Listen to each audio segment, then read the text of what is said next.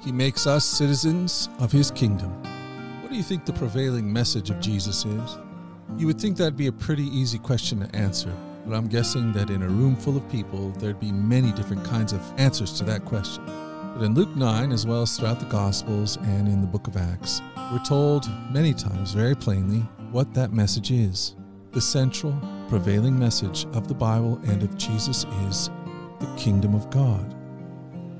The kingdom of God is here, and the King is Jesus. And this King has come to reconcile the world to God. His rule and authority are being made known wherever he goes. He uses that in the feeding of the multitudes, the healing of the demon-possessed, the opening up of the eyes of the blind, the healing of the lame, those who can't speak and hear. He is the King, and wherever he goes, the kingdom is showing up. Citizenship in this kingdom is being made available to ordinary people. His life is being offered and extended to the whole world, to us, to broken folks.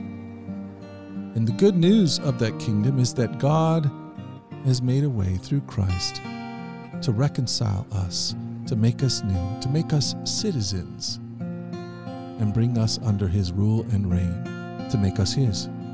By his death on the cross, he has reconciled us to himself. And now, by the Spirit of God, he has empowered us to manifest his kingdom life, to live it out, the very life of his Son. As Jesus walks with us through our life, the kingdom shows up. The result of his kingdom life in us is freedom, joy, love, the fruit of the Spirit.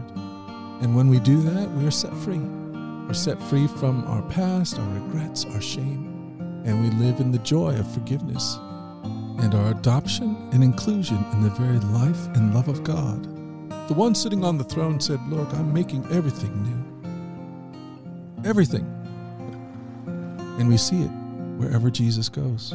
There is power in the King, and there's power in his abiding life with us. And this King has made you his own. You are a citizen, and he is your King.